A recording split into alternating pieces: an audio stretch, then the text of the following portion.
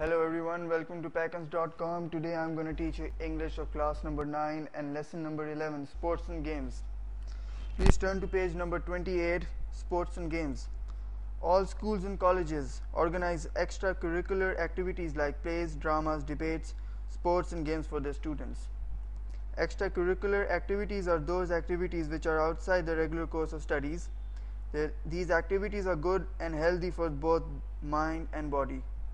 Mere literary and academic life is not sufficient. The students should know the realities of life as they exist.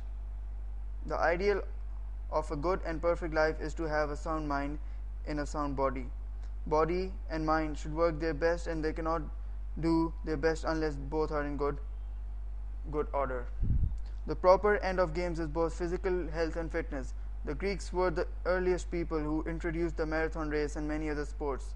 In the past, hunting and fishing used to be mainly utilitarian in purpose. These sports were used to get food. With the Greek civilization, sports came to be looked upon as a means of building up the body and mind. The Greeks excelled in shaping the human body. The famous Olympic Games held every fourth year are proof of the importance of sports and exercises.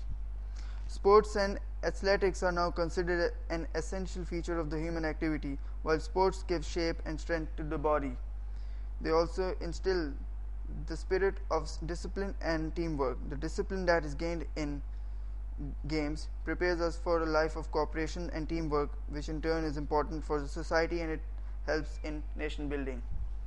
Apart from making the body, limbs and muscles strong, games and sports teach how to use energy in the right way.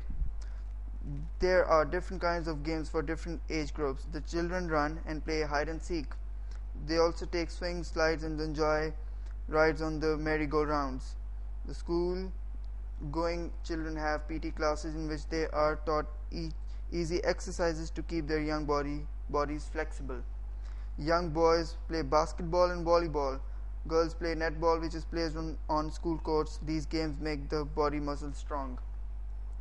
Some of these games or sports are played at the national level. Some players qualify to play at the international level. One thing must be kept in mind, that the spirit of games and sports is not to win only. Games also teach us to practice patience, tolerance, honesty, dignity and other moral values.